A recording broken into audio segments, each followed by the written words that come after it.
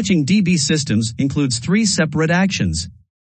Updating DB systems, updating its Linux OS. Patching DB systems, patching server components, which are grid infrastructure and storage management kit. Patching database homes. Prerequisites for patching are: firewall should allow communication on ports. Connectivity to the applicable Swift endpoint for object storage, using Service Gateway. A service gateway is needed to reach the object storage service for database backups and patching, and to reach the Oracle YUM repository for OS updates. For OS update, VCN must be configured to allow access to YUM repository. /U01 file system must have at least 15 GB free disk space. Clusterware should be up and running. In case of RAC, make sure all the nodes are up and running.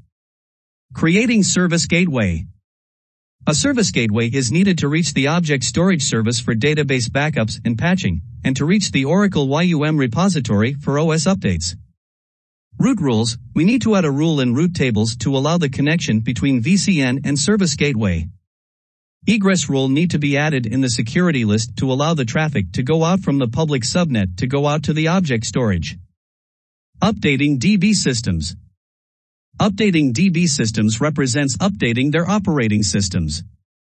1. Open PuTTY and connect to DB and change the current user to Oracle. Sudo su Oracle. 2. Make sure the database Oravu is up and running. srvctl status database DB $Oracle_name. 3. Stop the database service.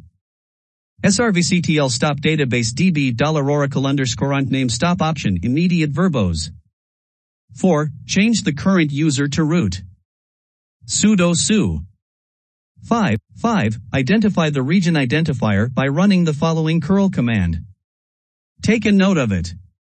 6. Download the repo file and the version log file into the temporary directory. Replace the region_name with the region identifier name obtained through the curl command. 7. Copy the downloaded files to their locations in the internal yum directory. 8. Run the update command. Yum update. 9. After the system is rebooted, open PuTTY and log into the system again. 10. Change the current user to root, then obtain the current release and verify that the OS is updated. Sudo su. Uname r. 11. Change the current user to Oracle and start the database. Sudo su Oracle. srvctl status database DB $Oracle_name. srvctl start database DB $Oracle_name. Patching DB system involves grid home but not database home, which can be done through OCI console and DB CLI as described below. Patching DB system from OCI console. 1. Log into the OCI console, then open the DB page. 2. Under the Resources section, click on the Patches link. 3. Click on the ellipsis menu on the right side of the patch line. We can apply the patch by selecting the Apply option from the menu. Now patching DB system from DB CLI. 1. In PuTTY session, shut down the database. srvctl stop database DB $Oracle_name stop option immediate verbose. 2. Change the current user to root. Exit. Sudo su. 3. Display the available patch versions. Take a note of the output. Decline describe component. If we want to perform a patch precheck without actually applying the patch, we would pass the parameter precheck to the command. 4. Update the DB system. Decline update server. 5. Retrieve details on the created job. Pass to the command the job ID taken from the preceding step. Repeat running the same command to monitor the progress of the job. In my case, the job took 1 hour to finish. Decline describe job I jobbed. 6. After the job is concluded, verify it was successful. Decline describe component. Patching DB home can be done from OCI console and DB CLI as described below. Before applying patching on a database home, stop the users from accessing the database, and take a backup on the databases running from that home. 1. In the OCI console, under the Resources section, click on the Databases link DB link. The database page details will display. 2. Under the Resources section, click on the Updates link. Check out the available patches and upgrades. We can apply the patch on the OCI console.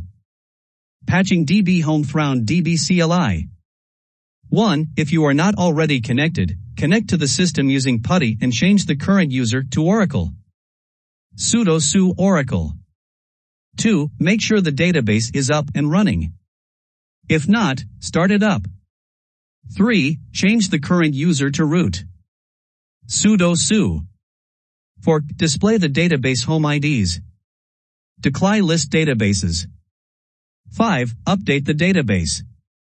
Pass to the command the database home ID returned by the preceding step.